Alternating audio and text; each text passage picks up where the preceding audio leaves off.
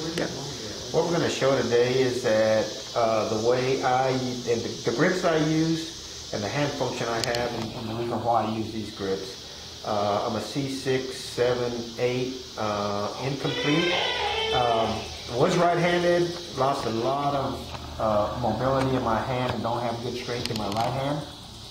Left hand is a lot stronger, still has some issues with atrophy and all that stuff. So anyway, what I do is usually when I go riding, I end up using a set of grips, or I should say wraps, that I put on my wrist because without these I do get an issue with right in this area where the skin gets ripped off and then you end up babying yourself and can't go riding as good as you can. And the type of shifter that I use, I'm using an XTR, and I've got a set of QuadGrips on here.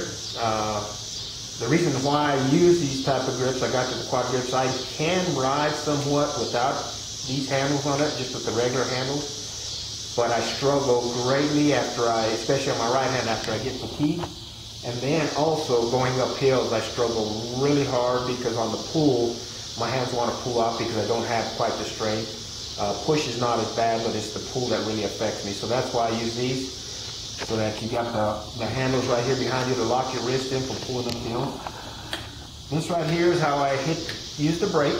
I do have a disc brake on this, but any kind of brake, whether it's just a regular caliper brake or not. And it's just a matter of setting it up at the right angle to use for hitting the brake this way. Shifting wise, it's side to side. When I start, it's just a matter of you shift towards the inside to go into the harder gears and opposite direction to the other. I do grip it. I push it just with my fingers as I'm pushing away going as I'm riding. And then when I'm wanting to shift back up, I actually have to hook my fingers behind it and I pull it out back to get it going to the easier gears. It's relatively easy. I haven't had any problems. I really love this system, just for the fact is that I have not only my shifting on my hand, but I also have the brake, which is right there in emergency situations, especially if you're riding in town or you never know when a dog's going to run out in front of you or a little kid or something. But so anyway, that is the process that I go through. This system has worked great for me.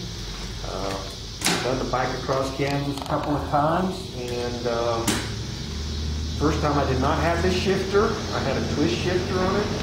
I struggled greatly, especially going up hills. This one right here allows you to shift very easily on the fly, and it's been a great thing for me.